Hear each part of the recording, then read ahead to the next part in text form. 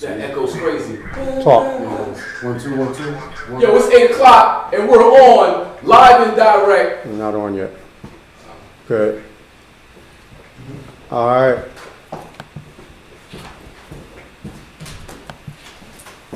And go in the back. And maybe you get the close in. right, exactly. So you can stay back there because you can be our ears.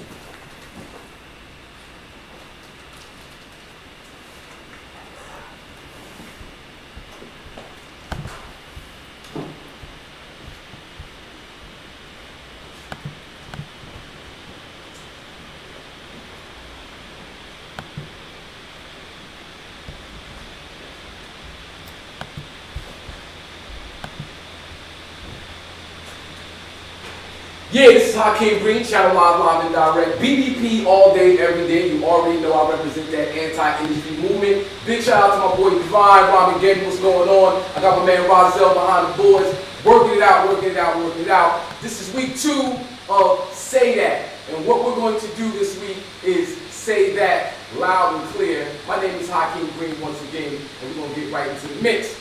Today we are here at FP Youth Outcry, which is a youth center in Newark, New Jersey. My homeboy Al Tariq Best is doing some great work with the young folks out here in Newark, New Jersey. And he invited us in to come, do our shoot this week in his humble abode where he's doing such great work. Yeah, we're just so happy to be here. This week's conversation is the power of social media and how it translates in the hood. So it's so apropos that we are here, smack dab, in the hood of the bricks, Newark, New Jersey. Big shout out to everybody here in Newark, New Jersey. You know I got love for you. So, our conversation, social media, and how it translates in the hood, we have 2 very important guests who are gracious enough to come out here and share some time with me. First off, we have Dash from Undeniable TV. What's up, Dash? Chillin', man. Happy to be here. Yeah, man. Y'all know Dash put it down with all these young hip-hop cats out here laying down that groundwork, all the battle rappers. He's out there collecting all that content, getting y'all popping on his YouTube channel and his .net. Undeniabletv.net. Yes, sir. Getting it in, laying it down, doing some great work. So I'm so happy that you can make it down and join this conversation. We also have the big homie BG the Profet. Yeah, man, my Facebook homie. You know what I mean? This brother right here created a magnificent vehicle called StarForceHipHop.com. And he's been keeping it real with me in a big way, in a major way. When I put stuff out, he always treats me right. He puts the stuff up, he gives me that look that I need, and he gets it out to the masses. And you got like a lot of people checking for your site. I think that's a wonderful thing. So it's real good that you can come all the way out from your hometown of Long Island to share some time with us here in Newark, New Jersey, and have this conversation.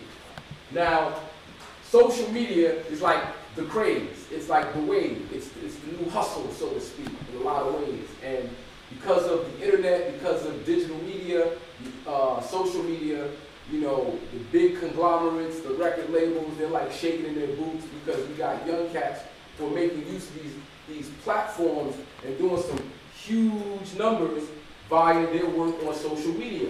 So we want the experts to come in and chime in and kind of talk about their history. Dash, first off, just tell us, our audience, a little bit about yourself and how you got involved in the social media game and how it's added to your whole movement.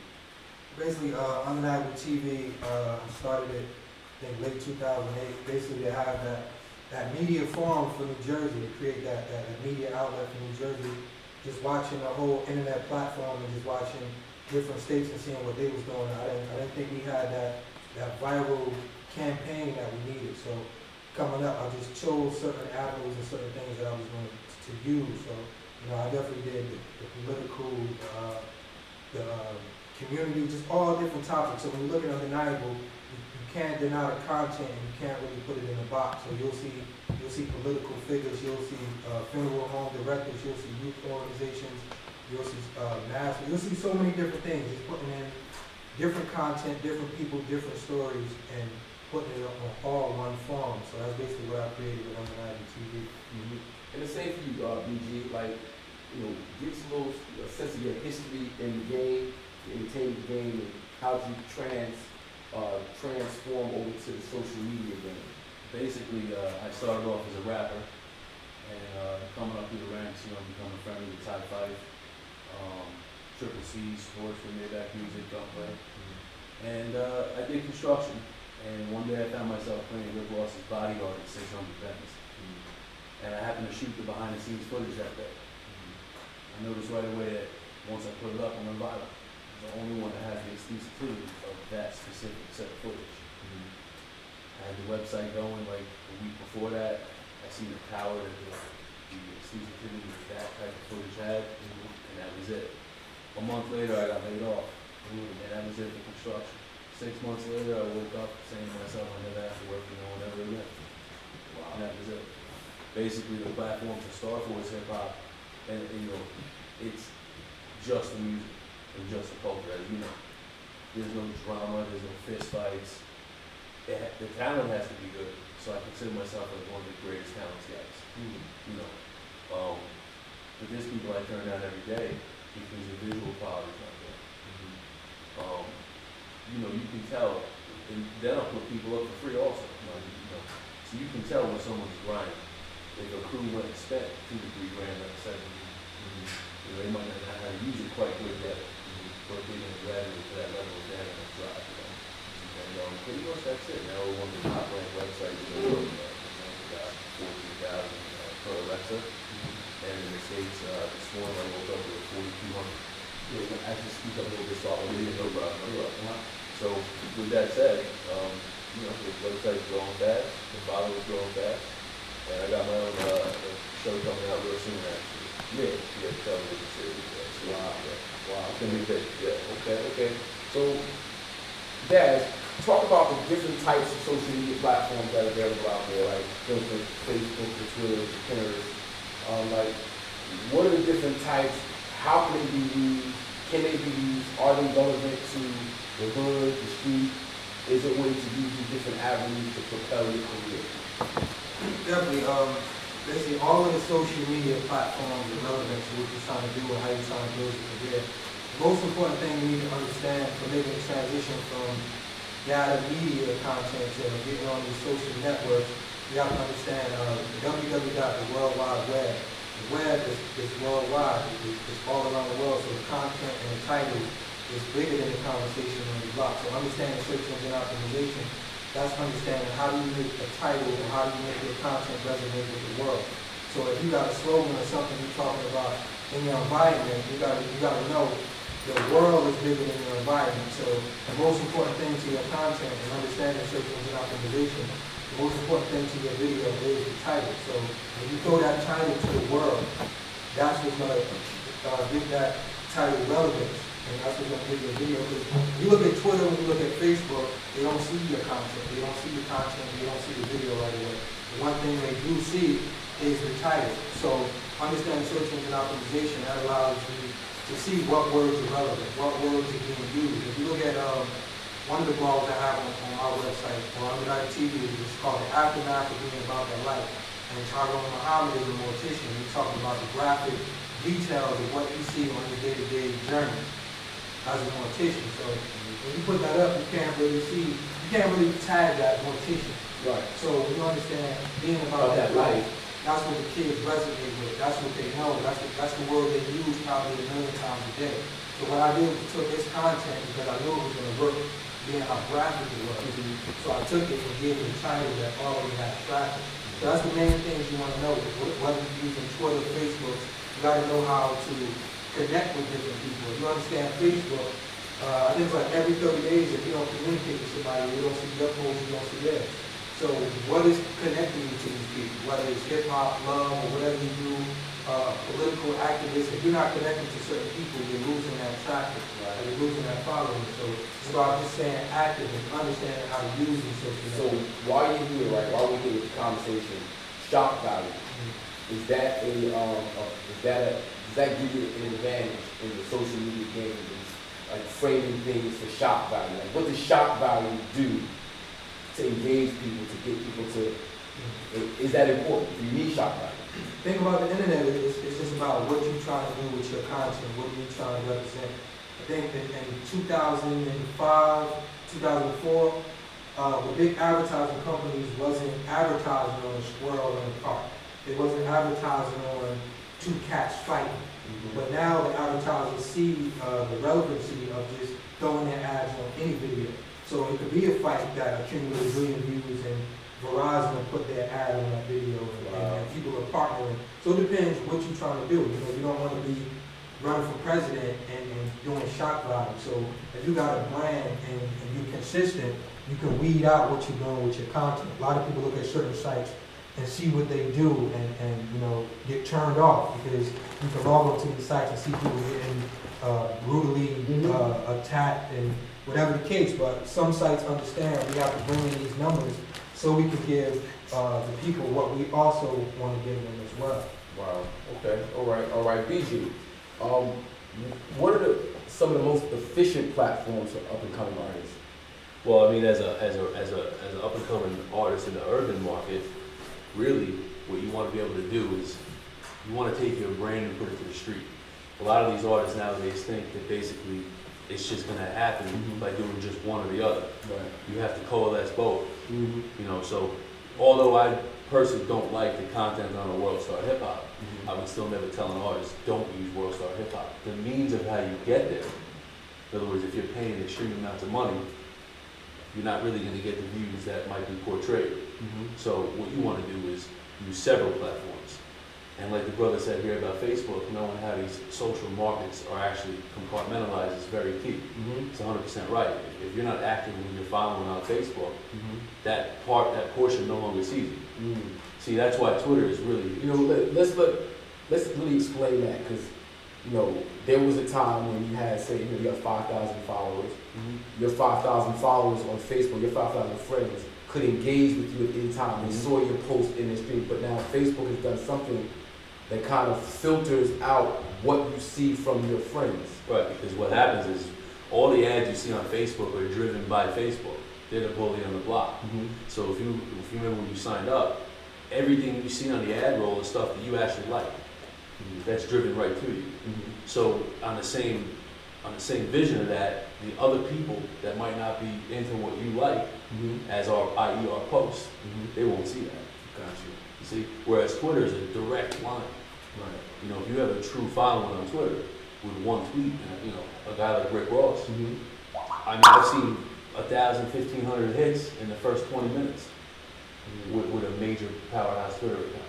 You know, so that gets into the whole conversation of organic as well, because you really want to build that organic following. Tremendous. Well, explain that word organic and how it relates to this conversation. Well, how it relates to the conversation really is there's a lot of stuff out there where people are buying followers, you know, all types of crap's going on. And at the end of the day, these big companies, they're done with it. You know, Twitter's an IPO traded stock now. You know, when all of a sudden you see someone who had 5 million followers and the next day they got like, you know, 1.5, they're going to say, you know, plausible deniability, oh, I didn't buy it. Someone in the crew did, right? But the bottom line is that that's not real. It's not reality. Right. You know, whereas you look at someone who's come up from the very beginning, organic, and they built that themselves, they're interactive with their fan base. Let's not forget, in hip hop, the artists are the fans, and vice versa. That's right. You know, I'm a fan of Hakim before I was even gotten into being a rapper. You know, so that has a lot to do with it. And it's one of the funny things about this type of music. You know, when you look at rock and other genres, it's totally different. You know, most of the time those bands, they just fail. You know, once they fail at a venue, they're done. Whereas in this art, you can grow. You know, you just might have to find your right lane to be successful in hip hop. Got you. Rob, how we doing in this sound? We good? Yes, Yeah, we're decent. We're good. So Not optimized like we need to be, but it's all good. Say that is an organic show, ladies and gentlemen. We're growing from the ground up. So, you know, if it's looking a little rough, rugged, and raw, understand that we're here in North New Jersey, the Bricks, at a youth center for real. We doing this for real. My team, my crew, this is guerrilla style. We just making it happen. So just come along for the ride for us. Dash.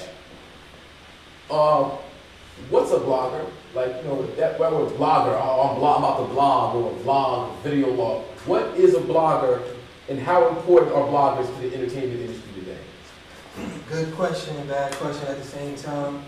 The thing about the internet, man, the internet is so expressive, the internet is so free that titles, crafts, skills get thrown around loosely. If you look at TV and TV format, they're doing everything on TV that they said they couldn't do a couple of years ago. Meaning transitions, the way they present the shows, they basically copied off all of the young kids that was coming up and just doing all kind of wrong things with the camera. But that created formats, that created styles, that created genres. The blogger, to me, is, you know, you're getting that raw content from different personalities, different perspectives. You're giving them that content from the perspective that you see. But like I said, I can be completely honest when it comes to creating a website. I learned how to make websites because I was shooting videos and everybody wanted to be on websites. I learned how to shoot videos because I used to make beats, and when I seen video software, it was similar to making beats. So I didn't go to school for videography. I learned how to do it. You know, organic. Yeah, I put it out there, put it to the world accepted it. So blog and different people's concepts and different people's perspectives, you might get different answers. It's basically giving people that unfiltered news. You know, so when you see news or when you see somebody's story in a movie or you see somebody's story from different people's interpretations, you're like, that's not how it happened, that's not this. You know, so I'm giving people news when people can relate to it and how they can relate to it. Like, I remember, I would say, when, what's the boy's name from Atlanta? DJ, we had the mixtape. DJ with the Feds ran up in the spot. Cannon? Cannon? Nah, when he works with him. The beard. The DJ from Atlanta. Who, Drama? Drama, DJ Drama.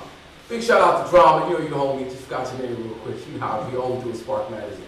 Anyway, you know, like when Drama was really popping off and Lil Wayne had released a series of mixtapes, like the mixtape was the way to get on. Everybody, you gotta do a mixtape, you gotta do a mixtape, you gotta get this DJ for your mixtape, right? And then it's like about a year and a half went by, and everything was about the blogger. And it wasn't about the mixtape DJ, it was about getting real content to the blogger and having bloggers, right? That blew my mind, you know. So if you could just quickly like name some of the hot bloggers out there, maybe Two Dope Boys, or you know, I guess Elliot Wilson would be another one, or Vlad TV. What's some other, you know, young or more established bloggers out there and how they function? Like I said, man, I'm in the world of doing what I do. And I can say I definitely respect, I love Vlad. I would say popular websites. Because as you know me, you know, I'm into so many different worlds and so many different arenas that every popular blog, I definitely know Two Dope Boys now, right? Exclusive Zone, you know, some of the popular websites. But, you know, I'm into so many different facets and so many different things, you know. I started rapping, you know, I just grabbed the camera. So can I say I'm a cameraman? I haven't went to school, learned the craft. I don't really put myself with cameraman or blogger.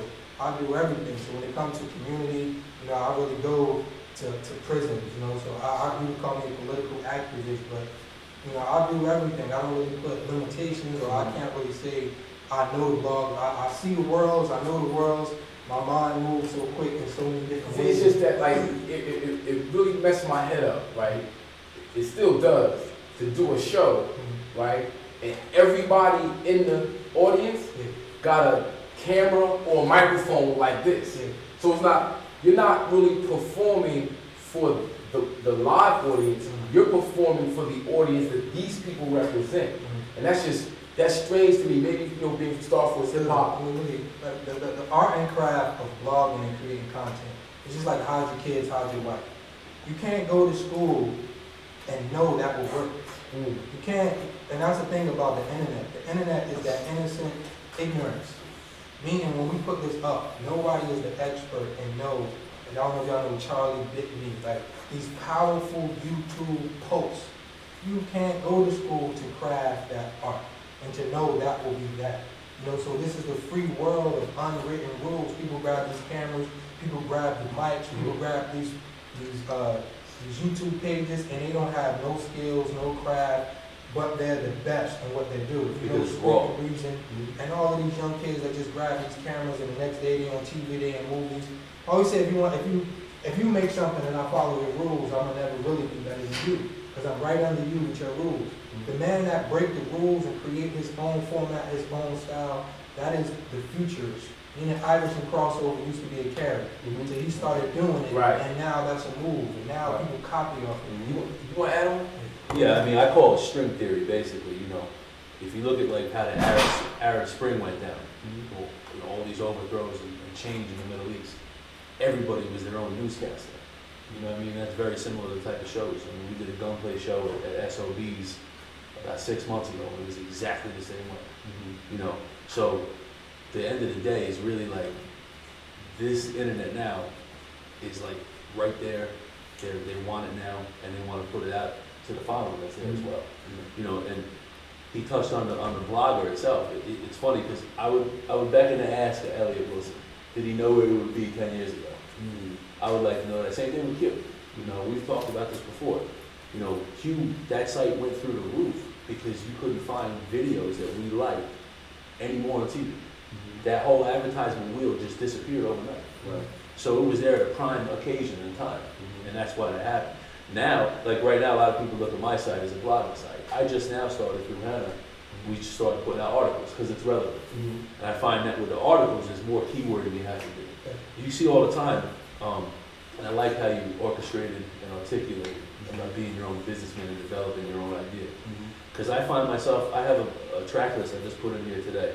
It's Giant Killer, which is Joel Ortiz. It's a verse he gave me. I just got a Crooked Eye verse for a track called Perfect Day with the legendary Cocaine. Shout out to Cocaine. And I find myself only listening to my music I'm going to put out. I don't really so much care about drill music and trap beats. I don't really care. Because at the end of the day, my push is going to be what I'm pushing. So you got to know how to play Chinese Go rather than checkers also. Wow. You see, I want to occupy so many pieces of that board that it's like almost terroristic, really. But at the same time, I don't care because I'm eating enough from the inside. Wow. Well, because we've had some discussions about, I guess, how you intend on diversifying Star Force. And I don't want to drop any, jewels that you don't mean to, but if you just share with our audience some of the techniques that you're using to diversify Star Force so you don't get pigeonholed in one lane? Yeah, absolutely. First of all, we cover the culture first of hip hop. So Star Force is the trademark and brand, but I just partnered with Rohan Marley and StarForceJamaica.com, which of course that path I was led down from the success of Star Force Hip Hop. And he invited me to his house downtown in Manhattan, and I was just blown away, floored, by that habit. And almost everyone that I'm growing with within the hip hop culture is leading me to other aspects. Like, for instance, I have Star Force Global, I have Star Force Asia, Star Force India. For me to cut off, and it's not just hip hop, I'm talking about culture. Because for me to ostracize anything else, we wouldn't be here today without the success of culture. Period. Especially pertaining to hip hop.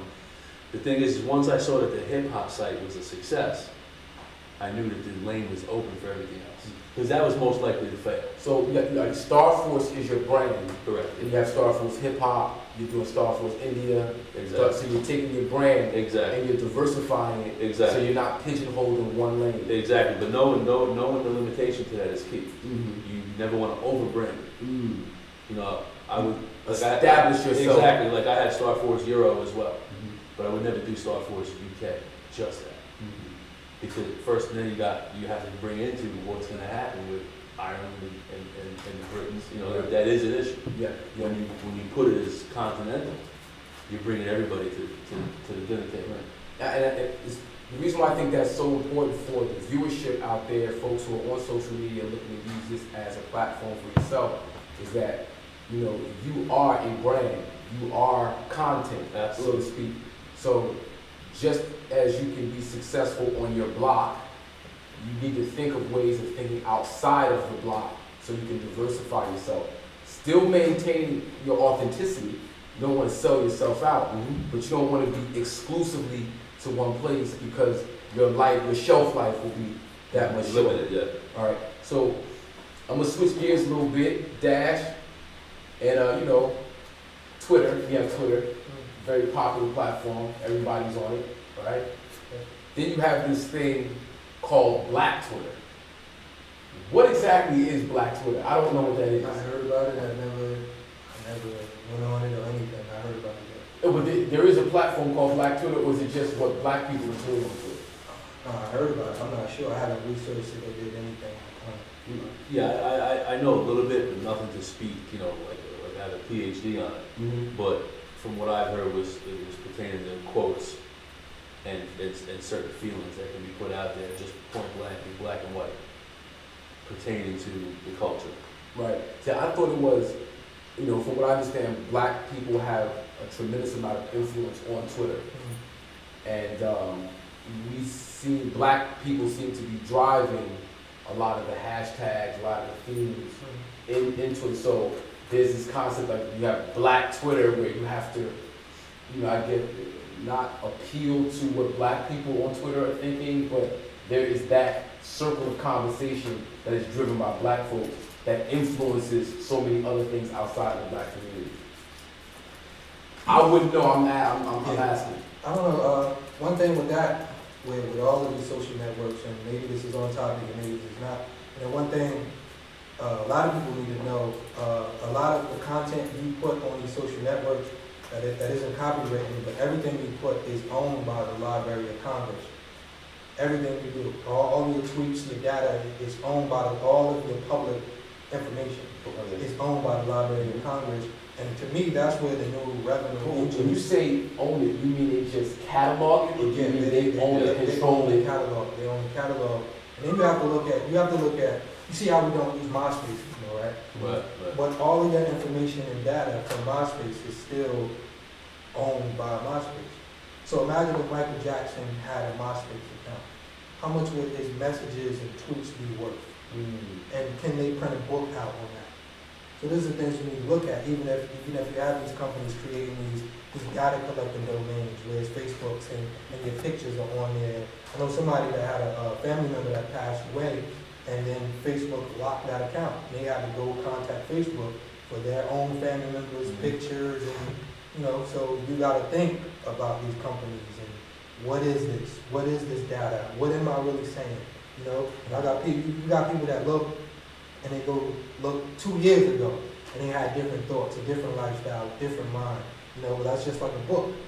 If Twitter owned your book, you know, so it's like just understanding these social networks and these social media. Now that you say that, I kind of want to circle back around to another point that was raised about advertising, right? And you know, there's so much money being generated on these social network platforms, social media platforms, that you know we're making the users are making it drive, making it go. Free employees. Unplayed, but we're working for Facebook, we're working for Twitter. And then they're not doing nothing. You're free employees. Free employees, but is Facebook and Twitter working for you? You have to make it work. If you use it right. Yeah. Because a lot of people, like a lot of young people, a lot of artists, they get on these social networks and they get consumed by the social network. Right. Mark Zuckerberg, and maybe their first idea was to just connect with college people, but the idea is so big and so powerful, you have to know nobody actually care about you having a Facebook account. So you have to understand advertising, you have to understand impressions, you have to understand Google Ads. I had one part of that, one guy that was looking up vans. He wanted to buy a van. Every site he went to, vans start popping up. So I had to teach him, once you are any Google brand site, those ads are going to follow you because it's all in the search engine of what you search. When they say suggested friends, those are friends that conversate in the same conversations you have. So they're basically collecting your data, and the day you log on, your data is being logged and saved. Right. That's actually, I mean, that's very, very scary in the sense that, you know, you have really computers, you have someone putting you in a box and then boxing you off even more by only exposing you to things that they think that you like and you think you'd be interested. Your world becomes very controlled at that point. So, you know, MySpace, when you get on MySpace or Facebook, and you say you have 200,000 people in your network. That network of people that relate to your conversations, your location, and those are people that what you put out represent what you're talking about. So it's the same thing. A lot of people don't understand Jay-Z Samsung deal with what he was talking about earlier. How you look at the Instagram and the Facebooks, and they're basically getting your data. They want your data. They can check your phone conversations. They can check your tweets, and they can check your information. Go look at what these apps have permission to do on your phone. And it's basically collecting data. Now they know what to sell you, they know where you at, they know what you do, what you like. And that's what that Samsung deal was with Jay-Z. Jay-Z gave them customers' thoughts in mind. So now you got Samsung, they know what 1 million people like. So now they know what they can sell you and know what they can advertise to you. Now I'm gonna throw the conversation over to you with this next question. Because we know there are these social media platforms, right? And as a consumer, we engage with them easily, right? But then you have things that, people who are code writers, right? What is a code writer and how is that important to social media? Well, I mean, that gets into the design aspect, whether your website's PHP.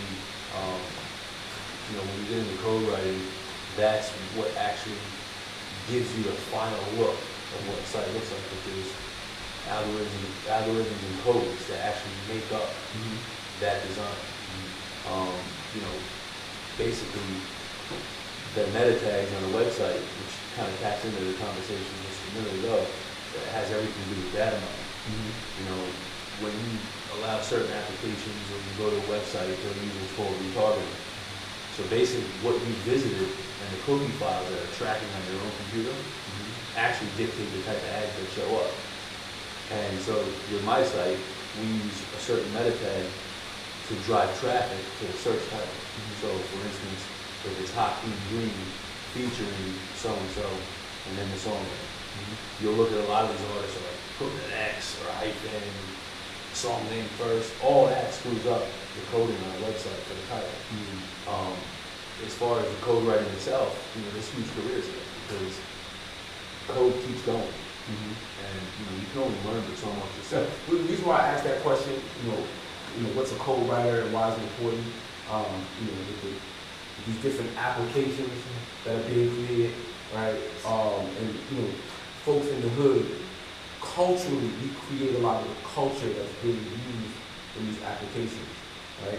But folks in the hood aren't receiving the benefit for their influence in this world, right? So writing code or being familiar with the mathematics and how to create your own application, I think will go a long way in helping the hood control a lot more of its cultural influence.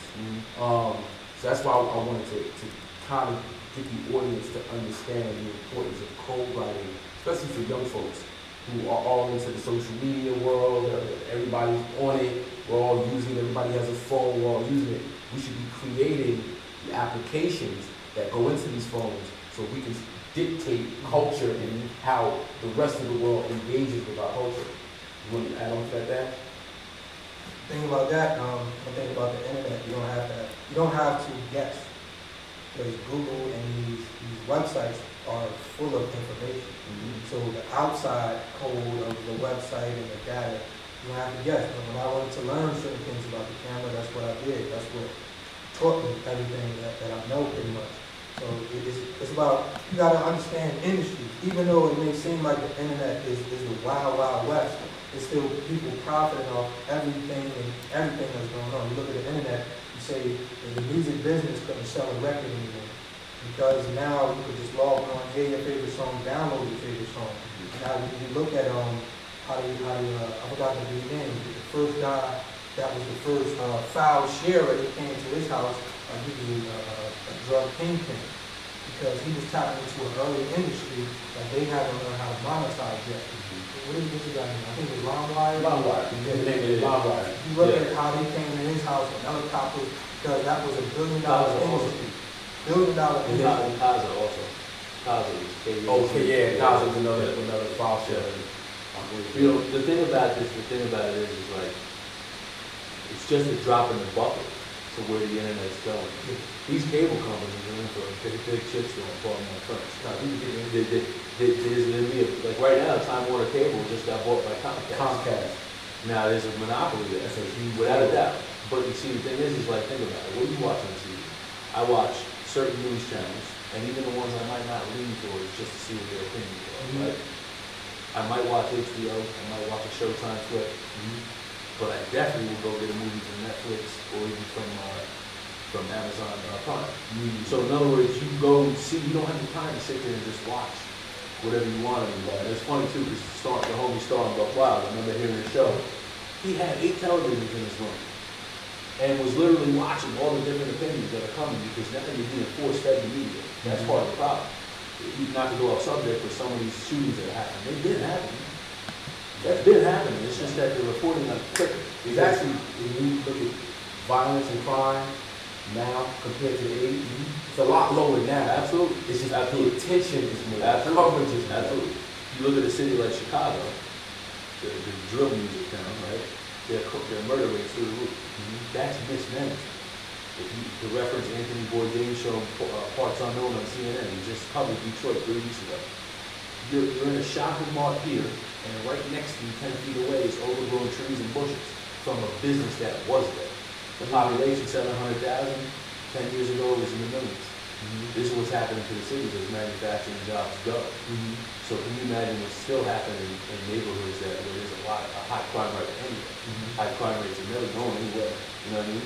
They might get better now, depending on what city you're in, but that's a mismanagement. Yeah, but you also, I guess you can isolate it. You can isolate it and hold crime in one area through mismanagement, or maybe it is management, appearing to be mismanagement, but you hold crime in a certain area so you can create safe havens in other places. You know, the other hand, the internet gives a very bright future to people that do want to be an entrepreneur. You know, I never dreamed that this is what I would have. You know, right now there's places, if you Google my site, some places rank it, worth $4 or $5 million. The lowest I've seen is like 300,000. I did 2.25 through PayPal last year. So I know that I'm going to keep growing. One more time, what's your site? StarForceHipHop.com. StarForceHipHop.com. And if anybody who wants to call in, hit us at 862-588-5729. Once again, hit us at 862-588-5729. Don't forget to say that. So not to cut you off, but yeah. I'll give you an example. I mean, if you look at Maybach music, right? Every album's gold. But is that the new platinum? People are willing to accept that. So the perception of the Bel Air Rose, the Maybachs, the Ghosts, all that is what they want you to see. Now, when you look at the full doing as far as format, the business model usually stays the same to success, But how you go about what your art is and what your business is, the point of sale. You could be an artist for 15 years before. Learning the business as you go, and then exploiting the factors that you have, your strengths. That's how I best describe it. Okay. So I know both of you cats are pretty particular in what you choose to post. What process do you use when deciding what content to post on your site? See, same thing you said. As you learn and grow. For me, it was just a different world, and then it's different from watching a reaction to the world and watching how the world reacted to it. So I'll tell you one funny thing, that me and my partner in St. Louis did. After just uploading multiple different graphics, video graphics, so you become multiple different things as you grow and your career and your mind and your thoughts grow. So shooting videos and shooting content, when the content come in, the videos come in, and the negativity come in. Now, sometimes the content you represent and put out is your brand. Now, a lot of times that is your customer base. So if you talk about shooting this, shooting that, now that's your customer base. It's all about who you want to reach. Basically, to answer your question and tell you what I was saying before. And everybody got to excuse me. Y'all know I don't really do the camera thing. I do this for my brother Hakim. Yeah, and I really appreciate it because I think I'm the first in the history of Dashdom to get this brother on the other side of the camera. I interview a lot of people all around the world, man. So now that I'm nervous, just gather my thoughts because I try to stay in the realm of not go way out there. But look, my people in St. Louis, I was like, man, I'm gonna take a roach. I'm gonna take a roach and just put a roach. It's like the popular things you look on the internet. You like, how does it work? This is stupid right here. And you just don't get how this got 10 million views. So he did it before me, and we think it's funny. But the comics was just like, yo, that roach is fast. Yo, that roach is big. They didn't find it funny or stupid. But then when you think about the world, you think about people all around the world, people don't got a roach like that. They don't got a roach in that color. They don't got a roach that small. So it is channels on nature that look at lions and tigers. So when you open your mind up, and just think about content and what content looks like to other people, that's what made me change. So it was just like, when I was going in the hood, shoot together, hood videos, now I gotta edit that. Now I gotta feel that. I gotta get that perfect scene when you talk about shooting this kid in the head and blowing his head up. Now I become that. Now I got a son. And Daddy, what you doing? Look, I'm editing this video. They talking about shooting in the eye. Now my son is that energy. I'm that energy. The kid on the other end of that computer is that energy. The comments is killing the shooter. Yo, we shot him the wrong way. So I just got tired of editing this. I got tired of my son looking at this. I got tired of the feedback. Walking around, yo, my nigga, yo, the way you did the video when you shot him in the head and his eyes blew up. It's like, can I offer anything else better? When I looked at every website, all we do is rap. All we do is play basketball. All we do is sell drugs. What else do we do? You know what I mean? And then I looked at TV, man, I ain't watching TV. They don't show nothing for us. They don't show us in a positive light. And then I looked at my brand, like, I don't show us in a positive light. You know, so that was the big picture. It was like, what am I doing? Where are we going? Where am I going? See, I think, like, just, you know, the short time I've known you, like, maybe 4 or 5 years now, right? I think that you've shown me so much, but from a space that 5 years ago, I would have looked at it as like, oh, that's that lady shit, right? That's that lady shit. But, and not maybe in a negative way, mind you, but you already know what I'm saying. We're going to get to that later. Anyway, you showed me that there's intelligence in ignorance. There's a way to approach something intelligently that would seemingly be ignorant to the average person, but there's intelligence in it. And, you know, that's going to lead us into the next conversation once we get there. I just think that that's so important when you're dealing with, you know, the 85. You know, God and earth know what I'm talking about. 85, blind, deaf, and dumb. The majority of the people out there deal on the lowest common denominator, right? But we can't discount that. We can't just go, oh, that's that ignorant thing, because we have to embrace that that's what the majority of the people are. And even in doing so, you have to frame it in a way that reaches them. Like you said, you know, you show a roach, and there are people who look at that, man, that's a fast roach, that's a big roach. You don't have roaches like that. Man, look at it. Like there's an intelligence behind it where if you just in it, you're like, oh, I ain't paying no attention. So there's like a really, there's a way to capture that you see. Example, we did a video on Puffy in the bathroom, right? And you surprised me because you came in and you said you just have a conversation about music. How can you frame it? And the way you frame the video is actually the reverse of what I'm actually talking about. That video is up like 40,000 hits on a 6-minute conversation. Intellectual, solid information that if we can put in the title, Hakim articulates the music vision. That don't resonate. So when you understand, so I always say if you want to talk to the world, say something dumb. You know, that's what the world resonates with. The world resonates with that ignorance. Ignorance is freedom. Ignorance, being dumb don't mean you dumb. You know, it's just like if you close your eyes, if you close your eyes and can't see, you just don't see what's around you. You know, now if you open your eyes, there's a difference between being stupid and dumb. You're dumb if you never have the opportunity to learn. Now if the information is there, if you choose to stay that way, you're stupid. So being dumb, you can learn with different information once you open your eyes up to that information. You learn that information. I always say, if you got a message and it don't reach the people that need it, you don't have a message. So it's just about putting that title in a way, because ignorance is a language. You know, so you can come through with your PhD, you can come through with your degrees, and you can use all the big words in the world you want. But if you're not reaching people that don't understand or don't know what you're talking about, he basically spoke Spanish to people that didn't understand what he was saying. So it's about framing that title, framing that tag, and keeping it hip-hop, keeping it cool. Because if you look at our history is in old content that the youth can't get. If you look at videos from the 80s, the transitions are real slow. It's probably 200 transitions in video from the early 80s. It's moving like that.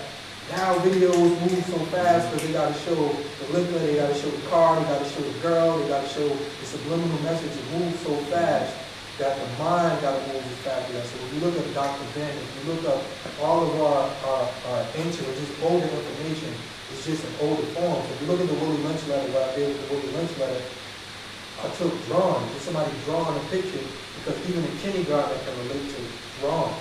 So I put that out, somebody reading the Willie Lynch letter and a picture over it. You know, I think that got like 1 million views on WorldStar. So many different other people uploaded it. So it's probably at 5 million views. But that really reintroduced the Willie Lynch letter to the world. So it's about, that's what we need to do with information, with content, to just open minds, because the world is just one brain. You got like 10 people in the world that think. Everybody else is just robots. And we just move without thinking. So you can make water and sell people water. You can make fake eyelashes and make people rip their eyelashes off and put these fake eyelashes on. And our next conversation is about Nicki Minaj, so that's actually perfect. But before we get there, we got a call around. Yes, sir. Got Kurt Nice calling in. Kurt Nice, the God, Temple of Hip Hop movement going on here, y'all. Shades of Hip Hop. What's up, Kurt? I'm gonna call him back. Man, hey man, it's organic, y'all. Bear with us, y'all. What up, Kurt? What's going on? What's going on? Yeah, man, say that. Hakim, shout out to everybody here, man. Yeah, man. Salute. So what you got to say to our audience, man? Say that. Well, my question was basically, you talk about pretty much like the evolution of how hip-hop has changed. All right, now, when you spoke about how, in this case, we're really the first guiding factor and like a strong influence in hip-hop. It was like the voice of hip-hop at one time, and then the radio came.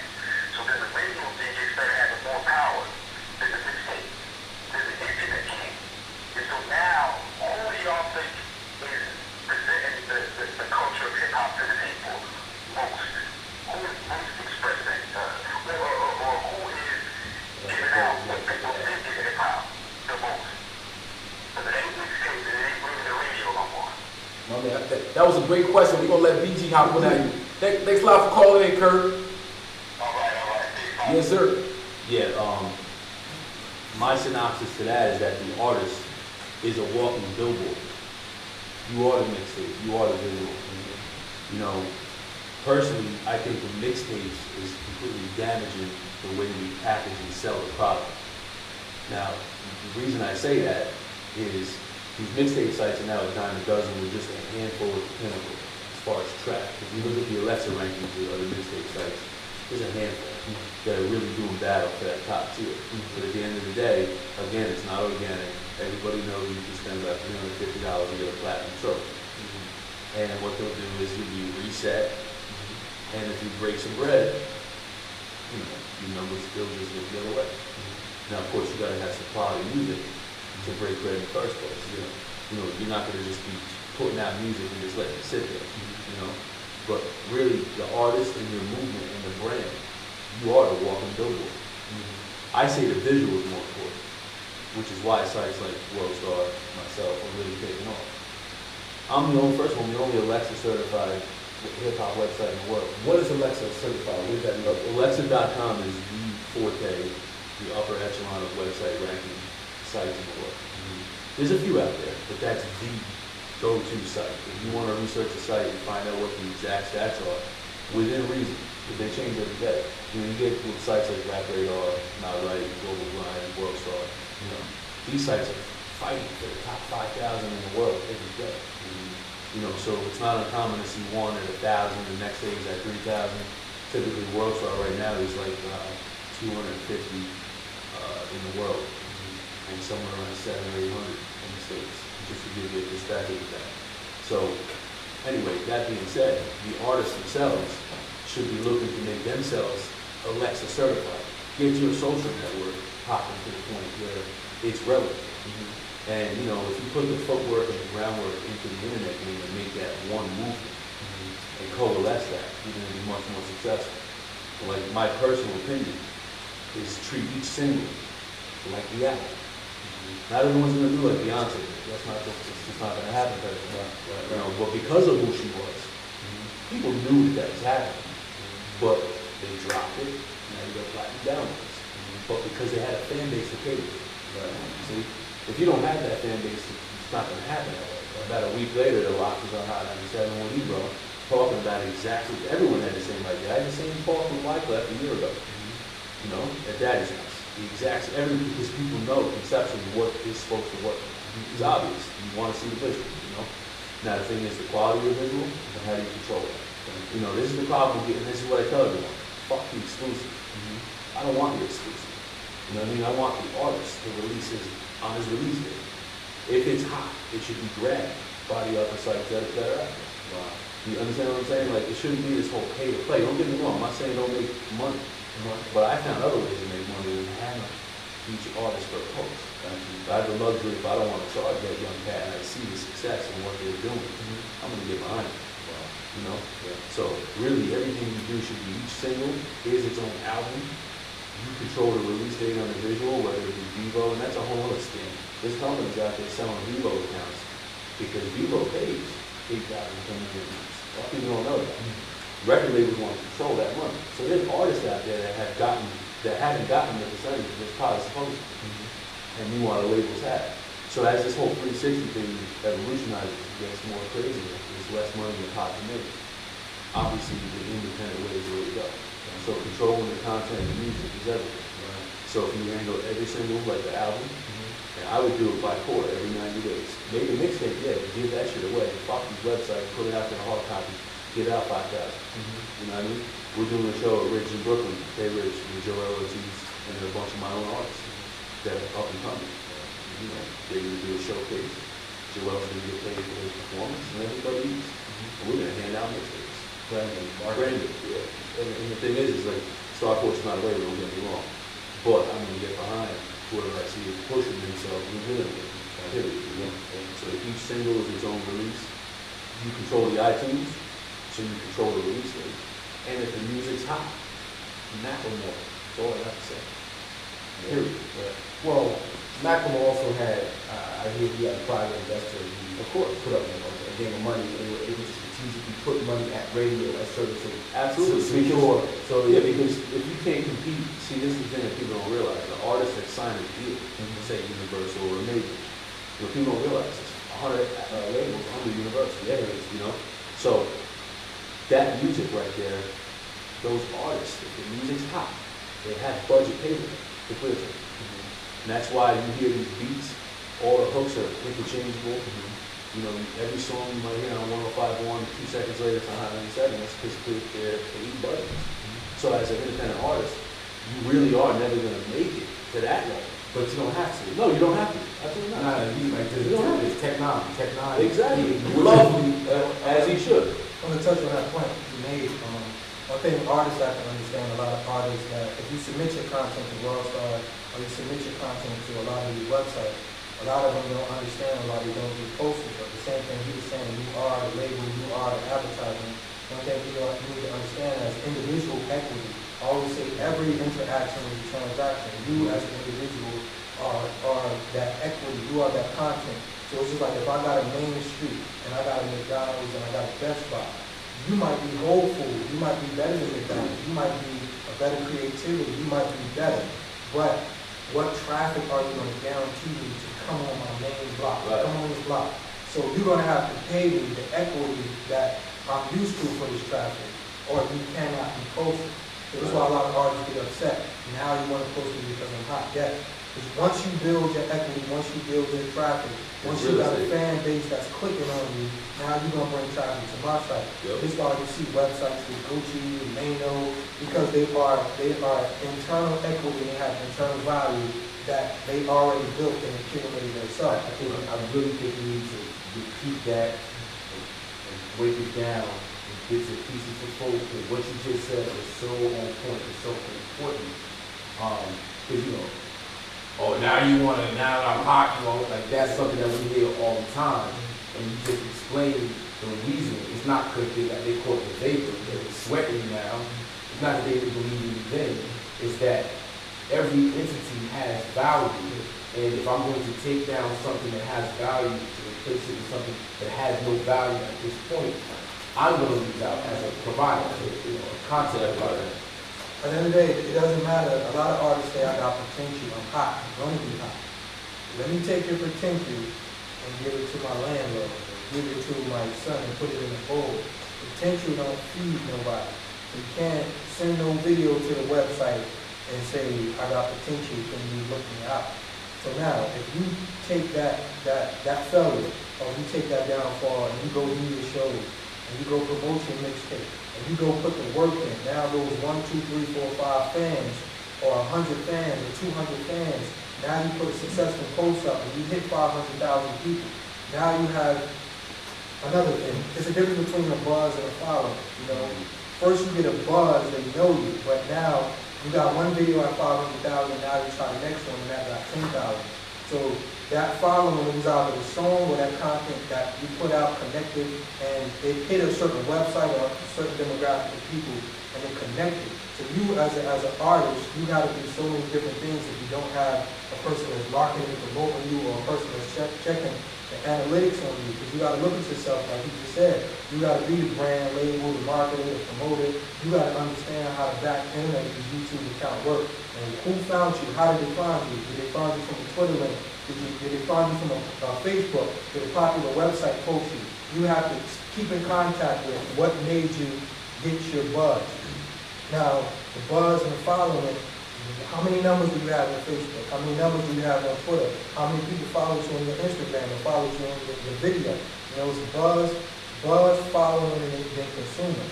So once you create that buzz and that following from your shows and that video, now these websites are more likely to post you, because now you are a walking brand that brings traffic. Because that's how a website is paid. I post you hot, now you brought me traffic. So now I got paid for my impressions and my clicks and comments and the traffic you brought me. That's the same way we pay Mark Zuckerberg every day. And we posting and we clicking and we are refreshing the pages. We're free employees, and we just don't know how we're making this company's money. But that is the big thing. If you're an independent artist and you're coming up, you got to start doing things, a blog, start doing things outside of your craft and just your music, start talking, doing interviews where you could become a brand that people just want to click on and follow. So call the number 862-588-5729. 862-588-5729. Please call in. We still got a lot more time, a lot more conversation to get through. Before we leave this particular conversation, I really feel the need to talk about World Star Hip Hop. World Star is a very controversial site. A lot of people go to World Star for content, the types of content that's up on World Star. Very controversial, very risque. Is World Star a positive, or is World Star a negative, or is it neither? To me, what is the thing about World Star and what they do, the thing about content, like Martin Luther King said, content is the character. If you look at a lot of content and you look at a lot of things that are being presented around the world, you in the pocket of mind. You're going into people's perspectives, you're going into people's lifestyles, you're going into people's environments, you're going into people's world. So me running up to somebody, knocking them out, I thought that was funny. You think that was insulting, that was negative. So we're diving into people's life. They're showing us the world in its rawest form. Yes, they're bringing attention to it. Yes, they're bringing the views. But Tupac said in one of his interviews when he said, I want to make the rawest music ever to show them how hard it is and the poverty level, so they want to change something. So if we see these environments where our youth are playing the knockout game, where people are knocking people out, where girls are getting raped, we looking at America, we just looking at the world and its sickness. So is it cute for posting it, or is it the environment? Is it the parents that's not raising children? Somebody's capturing this content and putting it up. So somebody knocks somebody out, cutting somebody, stabbing somebody beating somebody up for Jordans. Is it Jordan fault for not lowering the price? Is it Q fault for uploading the video from the Jordan, or is it the family's problem for not educating and raising their son that shot somebody for Jordan? You know, that's like I personally think that there is no one person to blame or one. It's everybody's problem. It's everybody's responsibility. It's everybody plays a part. Nike and brand Jordan makes money off of people's misery. That wasn't their intent. Their intent was to make money. But we know that people are coming from conditions in situations where they're willing to do anything for a pair of Jordans. So does Jordan have a responsibility? I don't know, that's not up to me to say. But we know that people are, okay, so it's the school system. What do we do about the school systems? How do we fix the school systems? The parents say, well, it's the parents. But the parents were raised by the same conditions that are producing the children. So how can the parents help when they need help themselves? Okay, well, it's the politicians. Well, the politicians, you know, if they don't get the support from the people, if they don't get the support from corporations, if it's all about the money, they have to play the money game, or they can't be a politician anymore. And so it's a cycle, it's a circle. Everybody, now you have this vehicle, World Star, that's basically, you know, everybody's walking around with shitty drawers, and World Star's like, look y'all, we got shitty drawers on, look y'all. Like, the thing about it, one thing about having an impressionless mind, meaning every thought that goes into your eyes leave a fingerprint on your mind. So it's leaving the impressions on the blind youth. So me and you could watch content on World Star and we could decipher this is this and this is that and this is why that happened. So to say something wrong in that scale because you have young impressionable minds that, okay, the knockout game was negative. The knockout game came from an environment that thought that was funny. But now the knockout game was becoming a brand. Now knocking somebody out, streaming a website is becoming a brand. Now raping somebody, taping it is becoming a brand. And then now if you post that, now you are profiting off somebody's plight.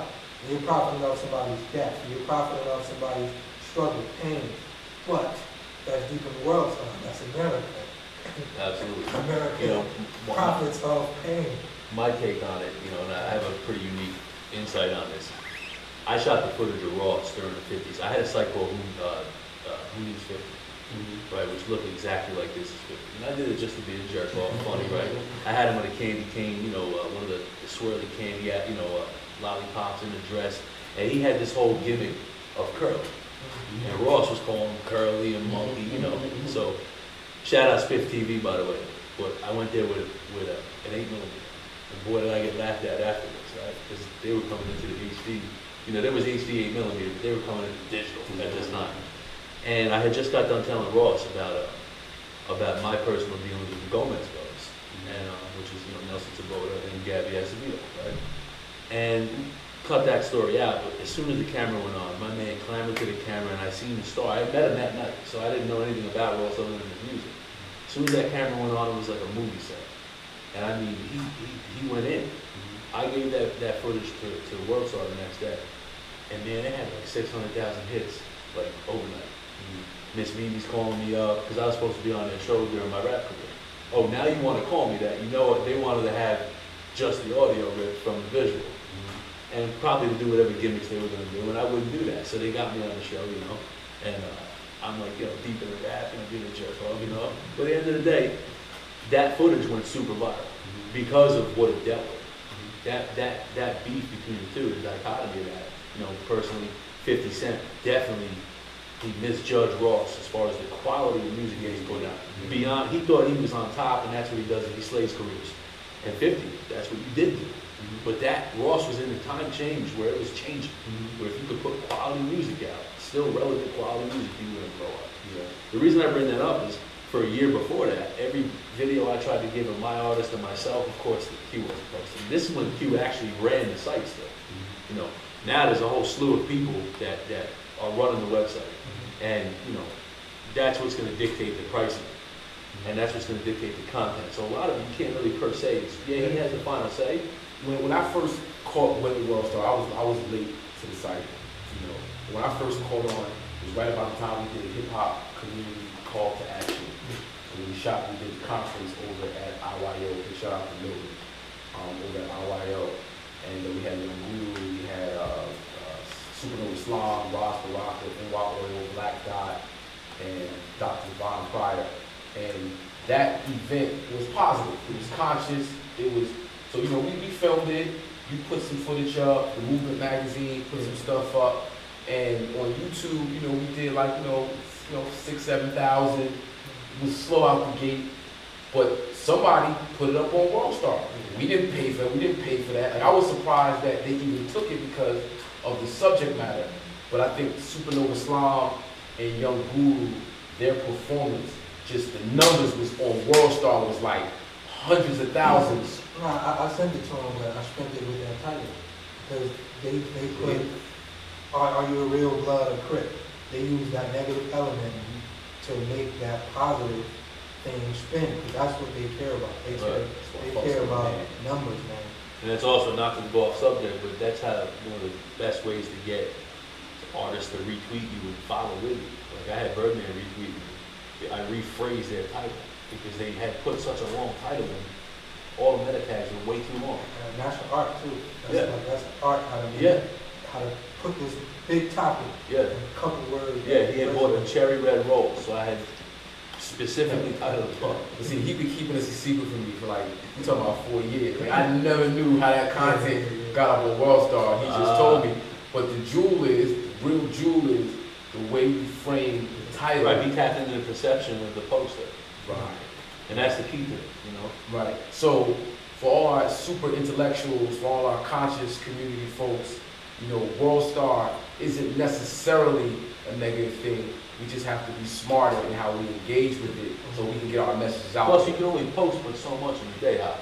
And it's also another thing. One thing about Worldstar, about the things they post life that we try to hide. The same thing, like for years I ain't never let my son play with toy guns, play gun games.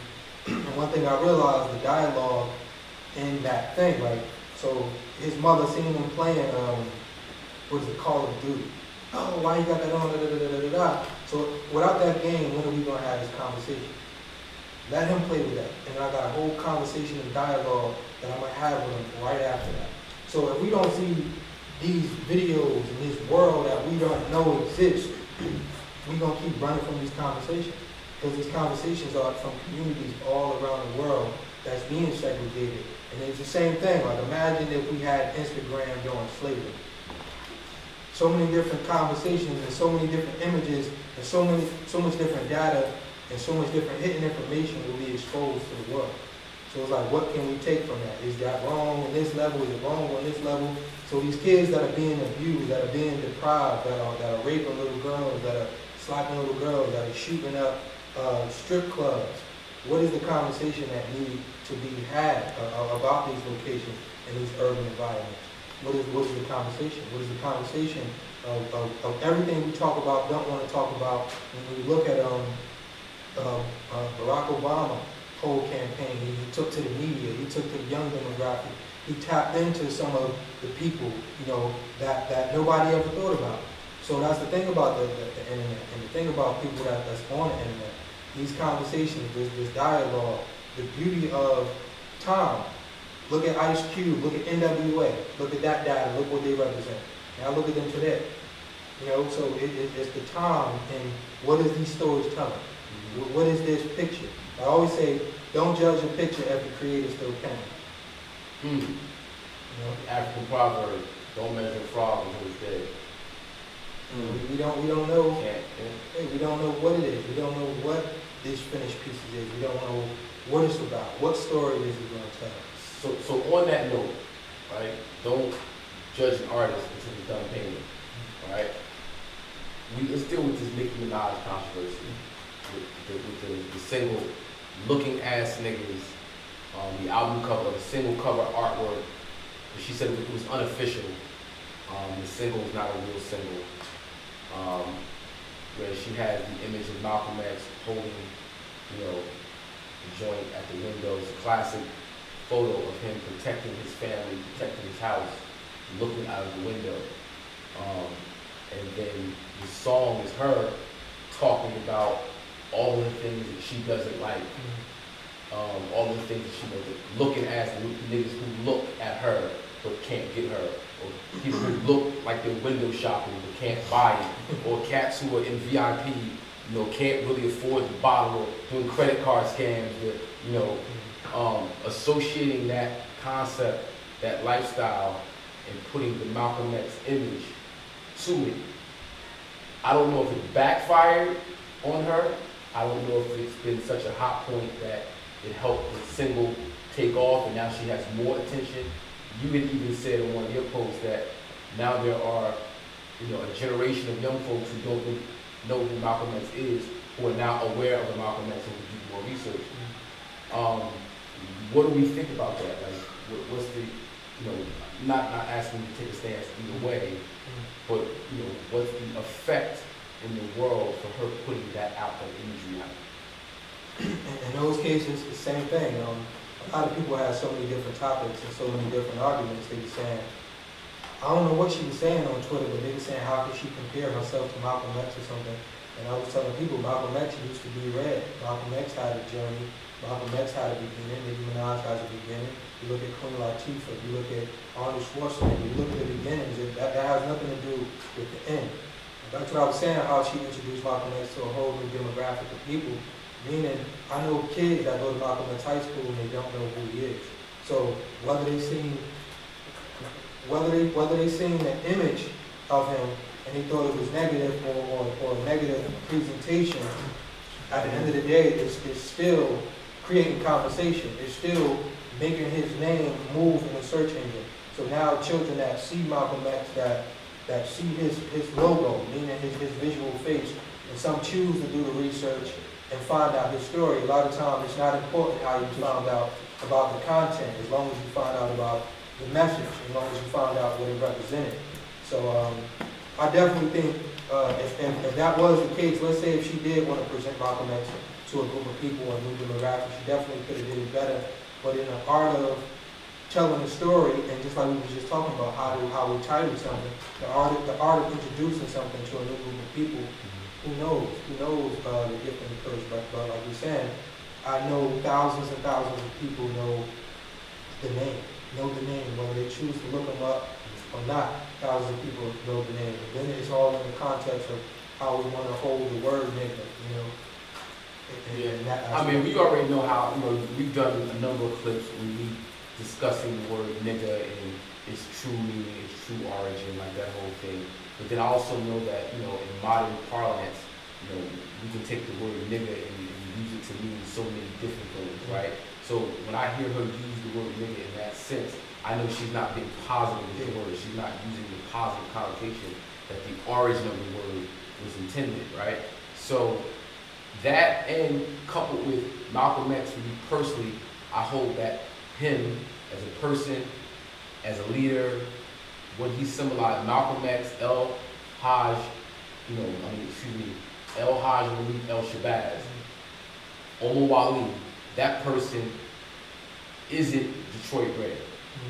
Isn't, you know, he's not the Harlem Hustler. That was a transformation that took place. It broke, and he became another person, right? Yeah, we all have a whole life, and we are all many things, but in terms of, you know, the last 50 years, 60 years, there's probably been no other person to make such a complete transformation. Now, we're never complete, we're always evolving, we're always growing. You know, he's not God, but he is the God, if you know what I mean.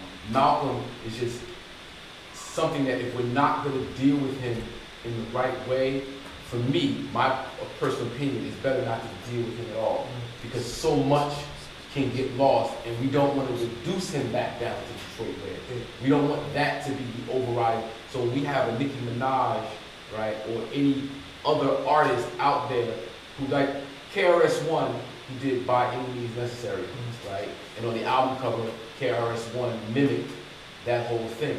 And you can say, well, KRS-One did it, how come? It's because KRS-One at that point was representing knowledge, wisdom, understanding, activism, social consciousness, awareness.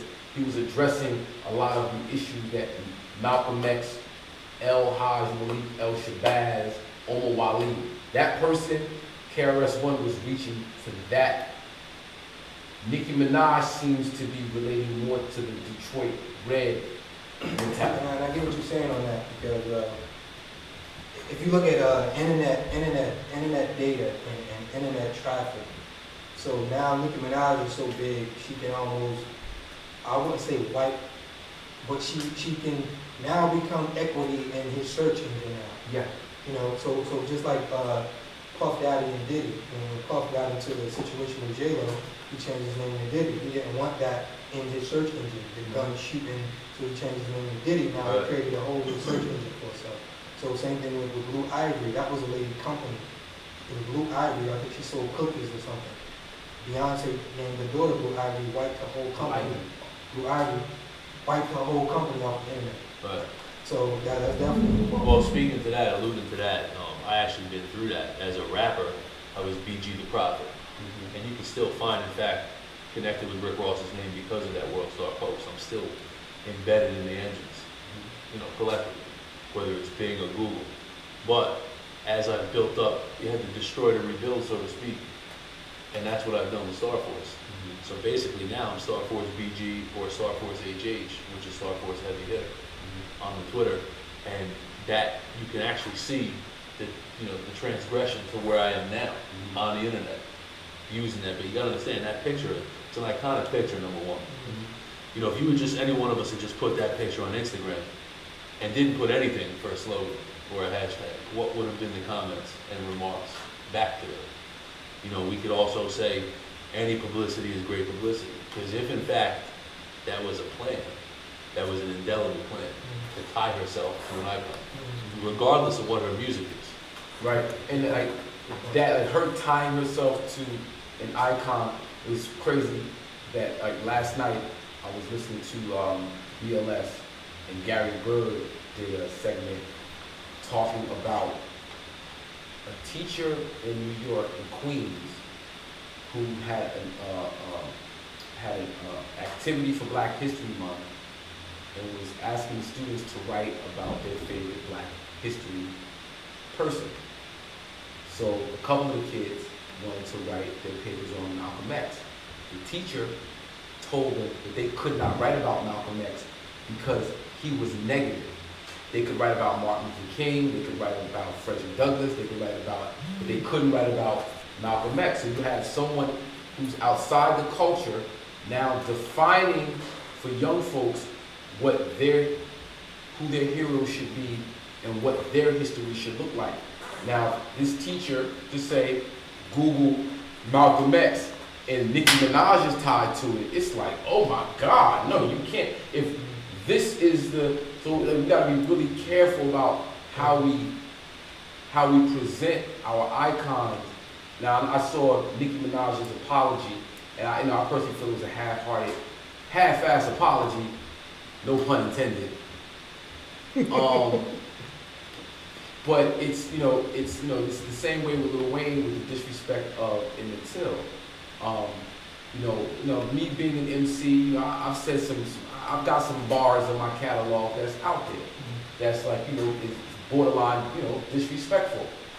But I censor myself all the time. I edit myself all the time. There's just certain things that I'm just not gonna say out of respect for people who I may be offending, who I may be hurting, or the lasting impression that it leaves.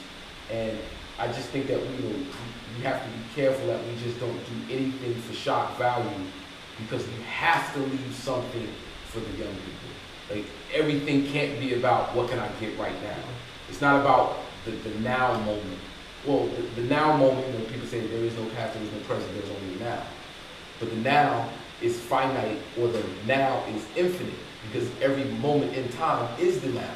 So we have to respect our ancestors in the now moment so that our future can respect us in the now moment, in their now moment.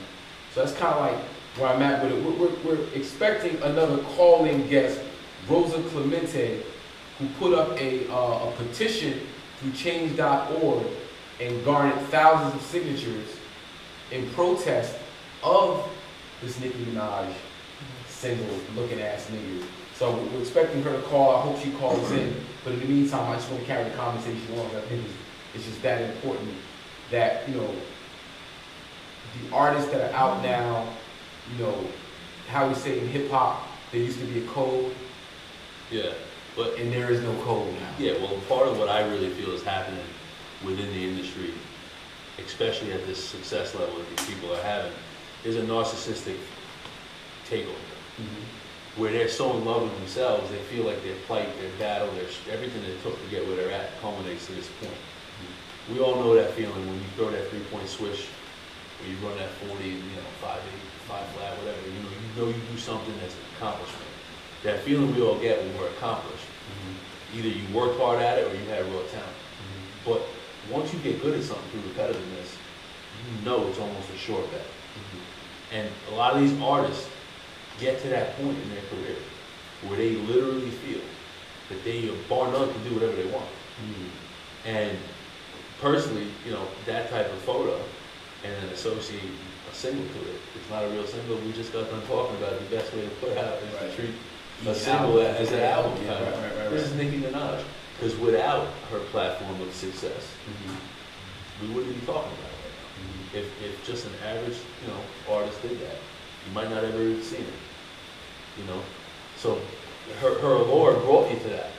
You know, and here we are having a conversation with it, right? That in itself to me is actually a great thing. Because it brought a different viewership too.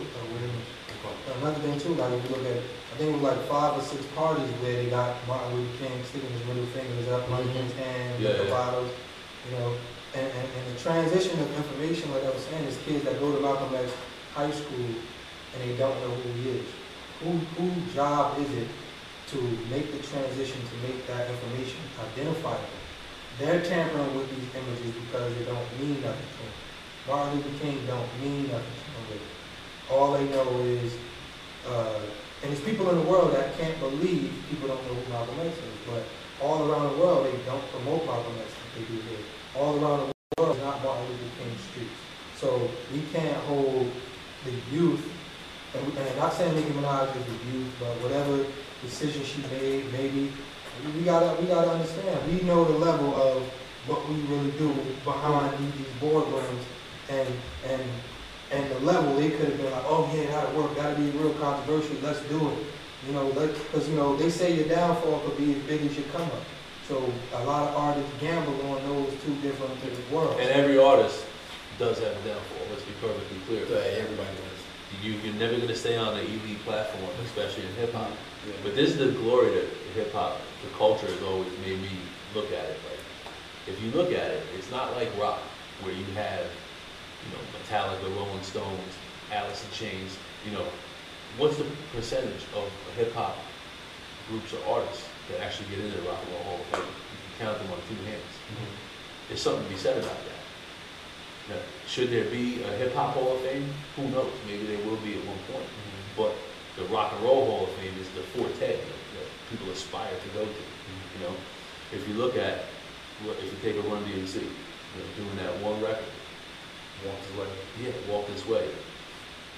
People love that record to this day. So the point is that we don't take our music and really put it into, like, I don't look at Madism as just old school. I look at it as hip hop. The culture of hip hop, the success of hip hop. Again, we wouldn't be sitting here without the success of the culture. So to me, the culture is always full circle. As opposed to in rock, it's like this band was great for 10 years. Like in rock, they last like Rolling Stones and Pink Floyd. They last 30, 40, you know, years. In hip hop, we've yet to see really a rising star hit that. Yeah. Well, I think it's, with hip hop, there is this notion of old school, new school, right? You know, that after 4 years, really, you're old school and you're outdated.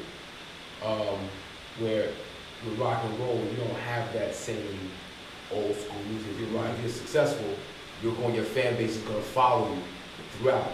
With hip hop, once your fan base matures, starts having a few kids, you get a job, it's like you leave that side of life alone and you do other things. And you don't really, it's really not about the culture as much as it is about just what's hot in the now moment. Right, but the reason that is with rock, they bring the fan base to their kids.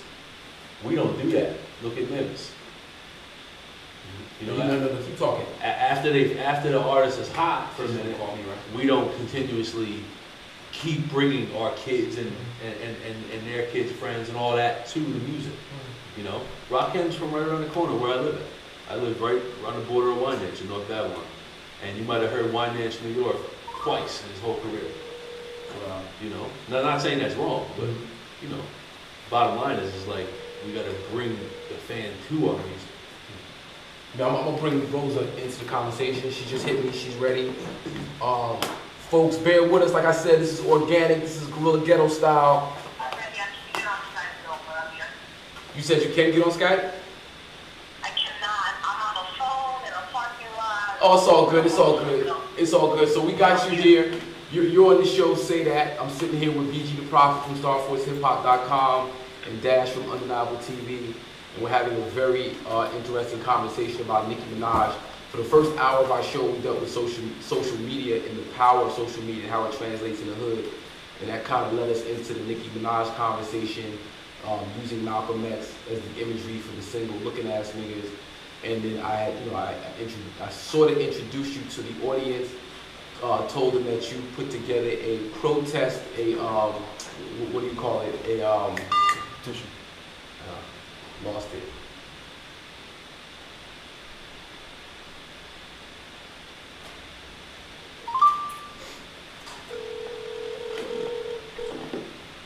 Is that good? Yes.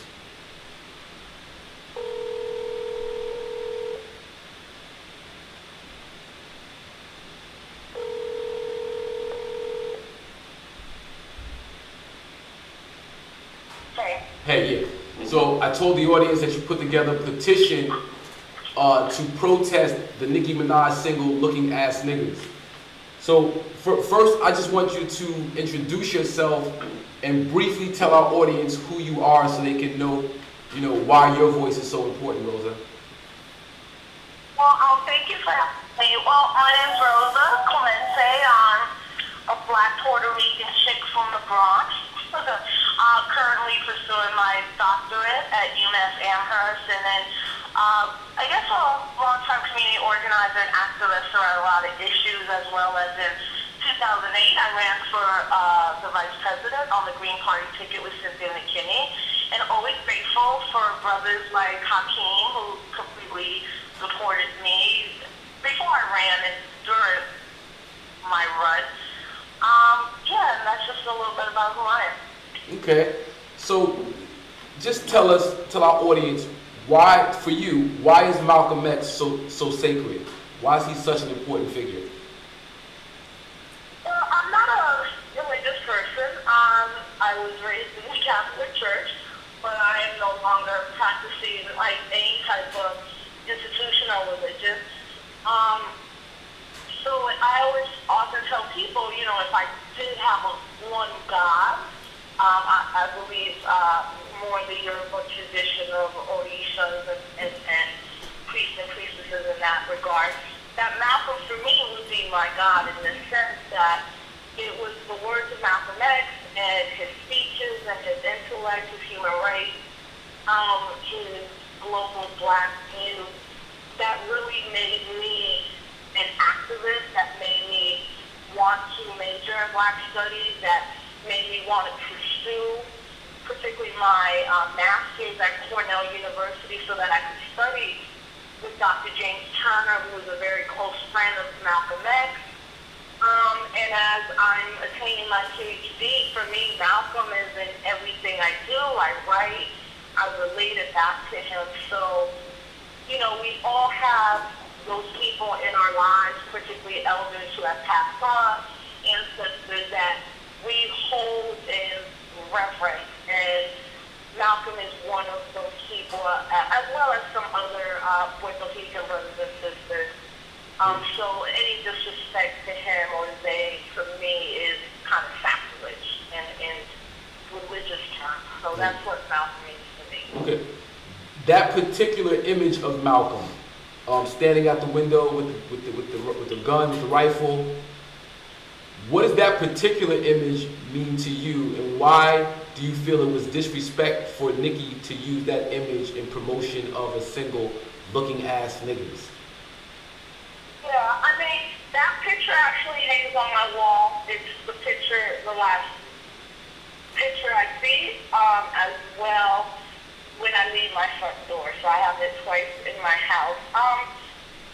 That iconic picture of Malcolm is him defending his family, his humanity, and black people through the means of self-defense.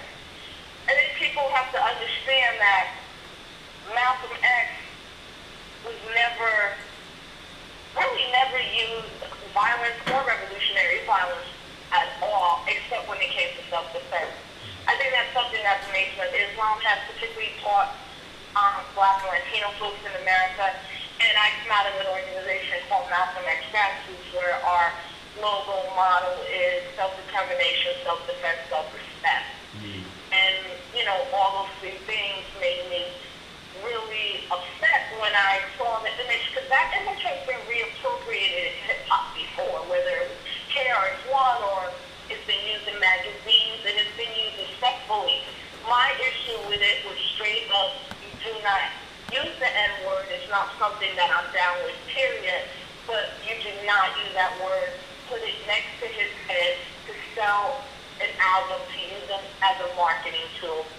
And I was disgusted, and I just felt I had to do something about it. Wow. And exactly what did you do?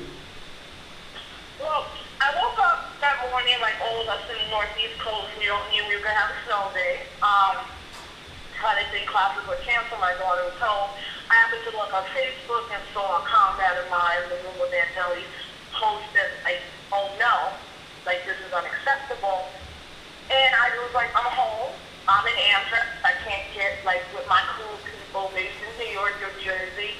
I'm going to go to change.org, and I'm just going to, you know, write, 150 words, take 5 minutes, and say, you know, this is unacceptable. And to be honest, I was like, if 10 people sign it, I'm good. You know, I didn't expect that in less than 24 hours, 2,500 people would sign it, which to me, I think it means a lot. I mean, in terms of people saying, like, we're not going to stand for this disrespect and this honoring of his legacy. And I'm not one that thinks petitions make revolution or change the world, but they are good tools. And I'm like, I'm here, and we have to, there are some things that are sacred in our community, right? Like, that have to be sacred. Like, these artists in the rap industrial complex would never dare put an image of a Holocaust, the Jewish Holocaust, that's disrespectful. And increasingly, they would never put on the cover something that disrespects lesbian, gay brothers, and sisters, transgender, intersex folks, because they understand the backlash that would their careers would literally end at that moment, whether you're Nicki Minaj, Bibia, whatever. The idea that you think you could disrespect Malcolm in New York in the name of hip hop, no. Like, no. We have to stand up to something within this culture that has been infiltrated, right? Like I said, by the rap industrial complex, capitalism, and narcissism. Now, I think in all fairness to yourself, I think it's important for people to know how strong a voice and activist you are when it comes to women's issues. So this is not an attack on, you know, Nicki Minaj as a woman, as if a woman can't say certain things. I think it's important for folks to know that. No, not at all. And I mean, I got backlash from certain black, by being a feminist, who said I was slut shaming, which is straight bull crap, because my brother, my cousin, Nicki Minaj. No. You know, and this idea particularly that women can't have political differences with women without being called sexism or slut-shaming is completely problematic, you know. I mean, that discourse didn't take hold in too many circles, but this had nothing at all with Nicki Minaj being a woman, although as a woman, I don't find her like other sisters may, particularly in the academy, as a feminist icon either, you know. So, you know, I don't really even see her as a really good MC. That's just my particular take on it. Right. But yeah, it has nothing to do with her gender. I mean, I don't care who you were. You could have been my best friend, and that relationship would have ended at that moment. I saw that. I'm going to also say, you know, I've been very supportive of you as you have been of me for close to 15 years now. Yeah. But you know, through our 15 years, like I support you because I love you as my sister, and I know your work. Like when you put your heart to something, I know your heart's there. But we don't always agree. We have differences of opinion on certain things. However, this is one thing that you and I are in total agreement on. How can I say? I just think it's important for you to encourage sisters to be more active and have more concern about how they're represented. Because even though Nicki may think that what she is doing in terms of the choices that she makes with her career and her personal body, she may think that this is of her own volition, her own choice. The benefit ultimately goes to someone else. And so if you can elaborate on that. Yeah, no, I mean, I think first, like, you know, those of us who have the same politics are politically aligned probably have differences in terms as it relates to tactics. In terms of what? You said that again? As it relates to tactics, right? Like, how do we go about changing a situation that's already messed up? Yes. So, and I think that's important, right? Because I think everybody kind of plays their position and their role in terms of movement or activism and organizing. Mm-hmm. Now, again, I don't think a petition is the highest form ever of activism. I think it's the easiest and the one form we should always take because it's literally at our fingertips. It doesn't require us to have that submission. But as it relates to sisters, particularly within a hip-hop context, we have, obviously, millions of stories that we can tell about the good stuff that many women are doing in hip-hop. I think what is missing is the political, the women who are really the hardcore political activists, or those of us who may choose to run for office, which is an electoral political maneuver. But as much as we're in it, I do want to see particularly women that are strong, that are powerful, that understand the system, that are political, that don't have to frame everything within sexuality or eroticism or pleasure, which I think is legitimately important. Like, I like to have fun, I like to go to the club, I love my man, sex is good, like all that stuff is great, you know, and we should have those discussions. I also want to have discussions about politics and how politics affects women in our lives and our girls. And the larger concept of Black womanism is then how does all this affect our ability to be a community along with the other gender in our lives? So, you know, that's how I see it. And that doesn't, like, ingratiate me to feminism, who a lot of people think I'm too political and not worrying enough about certain issues, that it might not always go well for me when I'm dealing with brothers who are revolutionary and conscious, but still are very backwards when it comes to gender and sexuality. But I'm not occupying that position because I always think we need oppositional forces. Mm-hmm. And I think that's what's missing a lot in our political discourse in our community. Like, what's the oppositional force, but also what's the, like, really radical voice that is not just, like, mainstream or doing what everyone else is doing. Yeah. You know, Yeah. I was on Facebook earlier today, and Wise Intelligent had put up a post.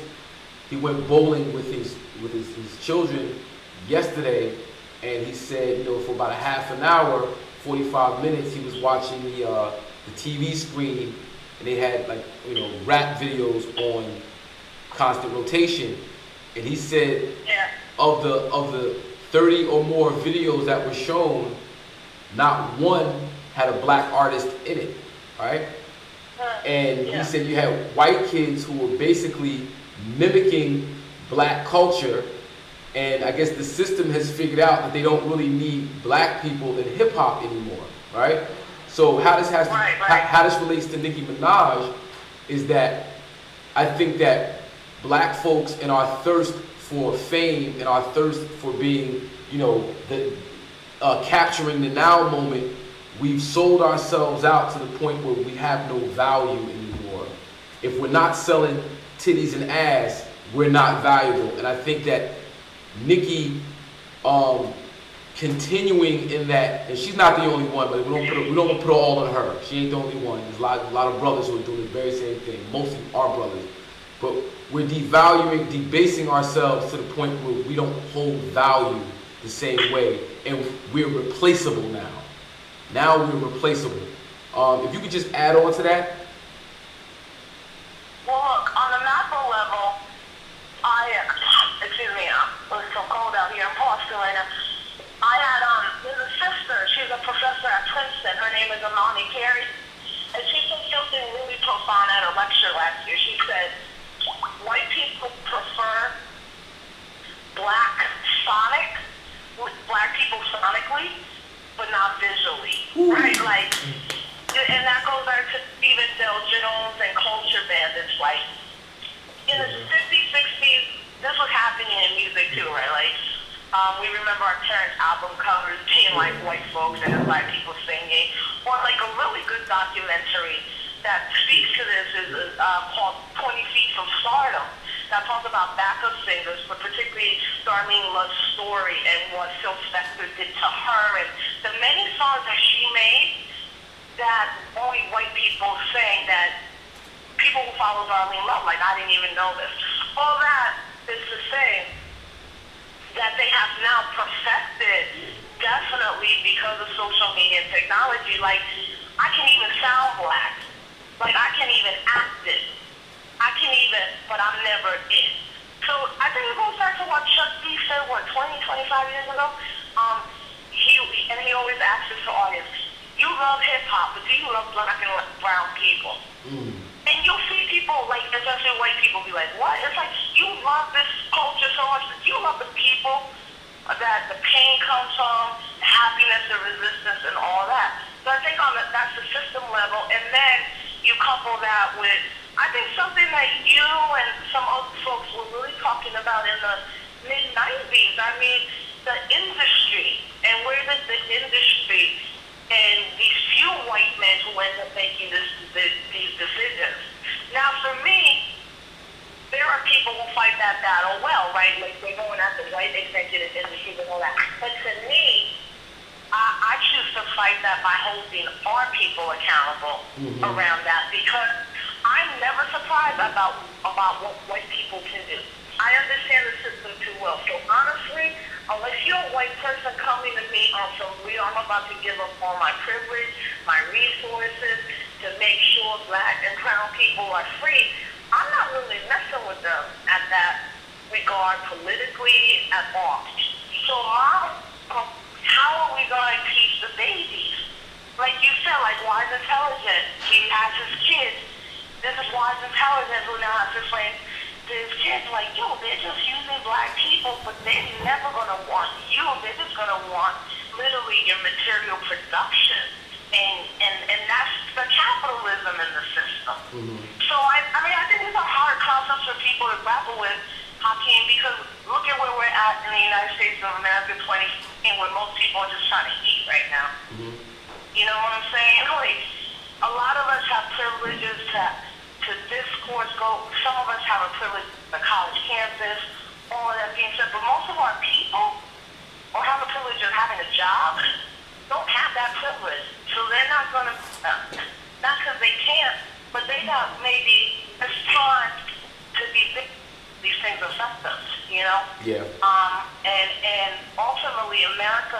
dumbed down society, that the entertainment is what keeps people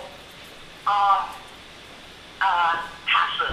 Yeah. And we can see that in all regards. Unfortunately, the hip-hop passivity affects our people and our babies, I think, the most at this point. Okay. The last question I'm gonna hit you with is, why is the misrepresentation of Malcolm and all of our heroes and sheroes, why is that dangerous when we misrepresent them? Well, it's dangerous because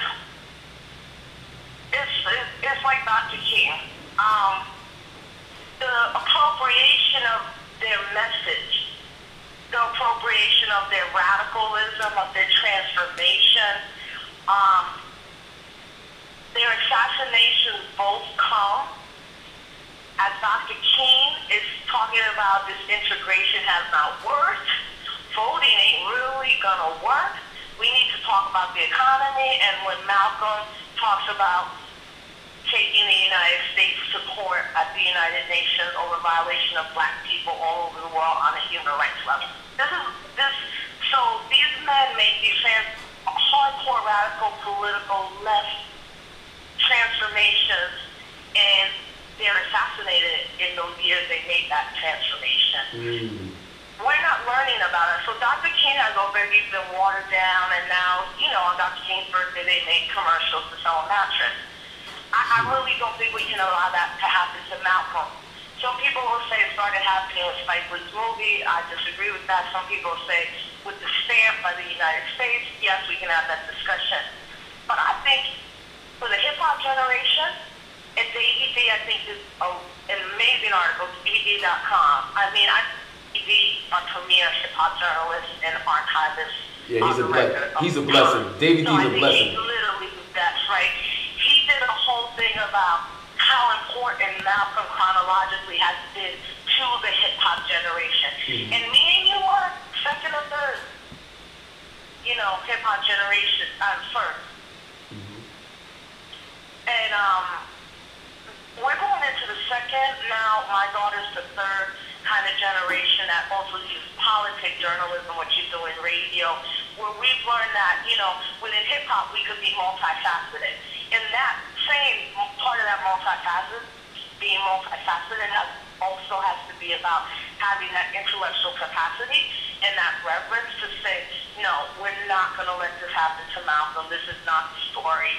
And people also said that they think that a lot of Nicki Minaj's fans will be introduced to Malcolm in this way. And you know what? That, not scientifically, but of course there are her fans who saw that and were like, whoa, who's Malcolm X? But without any political grounding, you think they're going to go read Malcolm's autobiography, or are they going to think Malcolm is that looking as Nigga, right? Like, let's be real, people.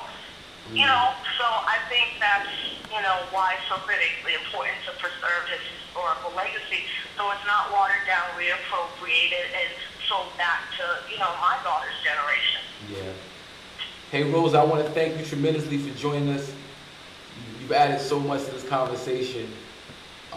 We got to get you in here live and direct. So we'll figure out when you're going to be in the New York area so we can put a camera on you, and we're going to, create another conversation, because the folks out there will definitely do well in listening to your jewels.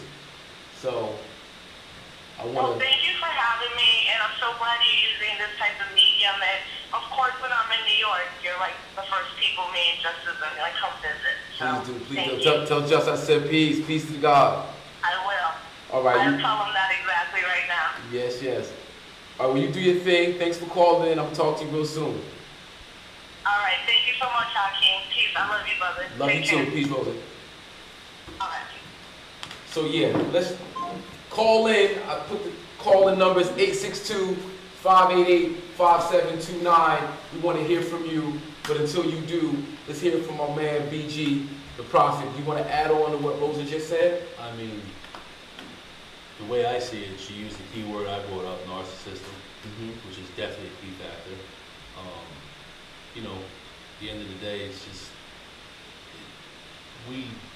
aren't learning what's right in school anyway. You can go back to when I graduated in '93, and I can tell you for a fact, in the mid '80s up to the '90s, all the history books were lies. You know, has that changed? Is it changing? You know, we don't look ahead 50, 60 years to what the detriments are of what we're going through now. You know, and by that, 30 years from now, we'll see what the Afghan war and these wars have had on us. With this situation here, and she touched on it, you know, you have this culture that has benefited by an icon. But now the kids don't know the meaning of that icon. And without us, older folk, to tell them and bring that into the lives of these younger kids, I don't know, I fear that all icons might suffer that type of abuse. You know, let me keep it 100, right? Just keep it 100. Like, we met on Facebook, right? And, you know, you started following my content because, you know, I getting conscious. It's political, it's conscious, it's religious, and you having a certain background, certain things resonated, right? And from that, we kind of developed, I wouldn't call it a business relationship, but we've been mutually supportive in each other's business, right? Absolutely. One thing that I get from you is that you're genuine in your hip hop walk, right? And you do things you don't necessarily have to do. As it pertains to what Rosa said in terms of white folks in hip hop, how could you address white people, especially youngsters, who are getting into the culture, and impress upon them the importance of maintaining truth to the culture? Well, you know, oddly enough, I wouldn't recommend that to a young white culture at all unless they knew the history. And the only way you're going to know the history is by some elder or OG, let's say, to teach you or tell you what the music was like then. For me, I'm from upstate New York originally. I came to Long Island in the mid '80s, and it was like '84. And my dad was was an ex-biker, he was a Hell's Angel. He hated hip hop. He hated the white glove. He hated the breakdancing, you know. But the black culture embraced me always. Whether I was graffiti writing or whether I got into rapping or the music, the whole culture itself. But now that culture has changed so much. Like she said, the capitalistic companies have actually changed the way it functions. $1 billion industry, who's making the billions? It ain't the rappers. You see where I'm going with that? It's the corporations that are selling to the masses. Now, oddly enough, white people buy albums. And this is a fact, it's been done. If you go to country music, the reason that these people can sell albums is because when you go to the checkout line at Walmart, and you don't have to have a parental advisory sticker on your product. But because we want to break down the barriers and have freedom of speech, at some point we have to also take in what is the limit. And throughout this whole conversation, and we've touched on it several times, as to who's culpable. Dash had touched on, as far as the site's content and how do we hold that accountable. To this specific conversation, though, the white people now are different than when they were first introduced to hip hop then. In other words, in the '80s, you had white kids that were coming from like rock backgrounds, and hip hop was still developing because it was so new. Now, it's all about drugs in your face. Do you see a whole? That's the thing. That's not hip hop. Like, drug culture is not hip hop. Drug culture is drug culture. Exactly right. Drug culture exists in hip hop, like drug culture exists in baseball. Exactly. Drug culture exists in football. Drug culture, gangsterism exists on all levels of American society, right? Hip hop, we say hip hop, we're talking about peace, love, unity, safely having fun, graffiti writing, MC, breakdance, DJ, knowledge, right? That's hip hop as it is expressed by blacks, browns, and poor white people, right? That's hip hop. The corporate would like us to think that hip hop culture is the violence, the drugs, because hip hop has become such a commercial term that to keep people locked in this low vibrational state, we're going to take hip hop and tie it to all these low vibrational activities. When People are still breakdancing. People are still doing graffiti art, being artistic. People are still rapping. People are still DJing. People are still practicing the true elements of hip hop, but we don't even respect it like that anymore. But it's not shown. But it's not shown. So it's kind of up to us to say, you know what?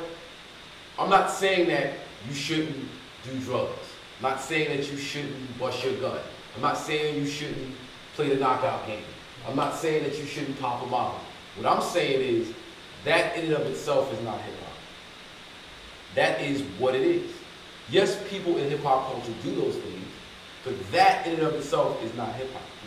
And that if we want to maintain hip hop culture, we just have to learn how to separate it from what it is not. Right? You want to add on? Yeah, let's talk about this point. You know, when it comes to judging inspiration, when my son look at video games, when my son play with his toys, when Batman inspired him, when Spider-Man inspired him, when quote-unquote white heroes inspire him, who are we to say it needs to be a black face on the superhero for him to get inspired? Or who are we to dictate the message of inspiration? Meaning, let's say, when Malcolm X died, 67? 65. So, say Malcolm X died, that was the big news, that was the big push. But he wasn't in education there because he was still portrayed and perceived as negative. So let's say the movie accumulated and hit whatever point million people. When was the last time Malcolm X ever trended around the world? When is the last time Malcolm X ever hit 20 point whatever million people on the internet at one time? If it wasn't for Nicki, then how would his name ever got spread? Right. Even for if it is education, if it's for educational reasons. First time I heard Malcolm X, I think, was public enemy, but I didn't listen to him or understand the message. I heard the name, then when I seen the movie, then it resonated, and then I did the research. But nobody told. I still heard hip hop. I heard the name, and when I heard the name, I couldn't even read at that point. So it's the same thing about. We don't know what inspiration is until it lands in the person that it inspires. Right. So Nicki Minaj can say it, present it however she wants. But that name trend, that name hit millions of people on Google, hit millions of people around the world. Our educational system is not doing that. I don't care who radical, no radical person, even Farrakhan, I don't think making Malcolm X go trending and hit a trend and topic and go viral. Here's the thing. Ron, we got people who are commenting in the chat. I think they're asking questions too. I just got a message. Just check it for me. Maybe we can read the question off. But hold on, I want to address Dash. It's not so much that he trends or a million people know him, right? If a million people know him out of context, it means nothing that you know him. But either way, a million people know him out of context now. Because your context is your understanding. A thought in your head 10 years ago is not the same thought in your head now. You grew, you matured with that thought. My words only mean your understanding. Watch the point. The conversation yesterday on BLS, we had a teacher who banned any written word from the students regarding Malcolm X, right? She said that she went to one website, and based on the information she got from one website, is the reason why she made her decision to not allow him to. So your context that you see something in now determines how you accept it and how you express it. So you have a million people who see this image out of context, and that's how they process it, right? That's how they process it. What's important about Malcolm X is not this. What's important about Malcolm X is his ideas, his philosophy, his activism, and how he related to the world around him. Even in what you just said, this is a teacher, this is an educator that's not educated enough on who Malcolm X is, his story. But we're all teachers. His dialogue. We're all teachers. Definitely. But even in that sense, but she's a teacher with teachers with an organized setting, meaning we are in charge of these children's minds, we're implanting the curriculum in their brain. You know, so that point to saying these kids are leaving with her ideas, her reality, her world. Same thing. Like my son know about everybody. My son goes to school and they come tell him, oh, them people are this, them people. And these are teachers. These are educators that live in our community. These are black teachers that should know and they don't know. So at the end of the day, the name, the logo, boom. Let me ask you a question, right? Would you put up content on your site that put the Jewish Holocaust, placed it out of context? That's always in perception. That's in the perception. The Locks had a record, the Benjamins, right? Said, we stack chips like Hebrews. They were forced to edit that. But Biggie had a record, right? He said, so my niggas in the blue suits, I make it prove that it's bulletproof. You had to edit that. Why? But look, and that's the same reason Kramer got bashed for his career for saying nigga. Whenever the opposite complained, it's like if Jews diss Jews, whatever. If black people diss black people, most of the time it's not. We're not talking about black people dissing Jews. We're talking about a commercial product. We're not talking about freedom of speech. We're talking about a commercial product. Someone making money off of the degradation of something. When it comes to other cultures, you can't do it. When it comes to black people, you can do whatever you want to do. These are black people with black people. It's not like a white person. No. No.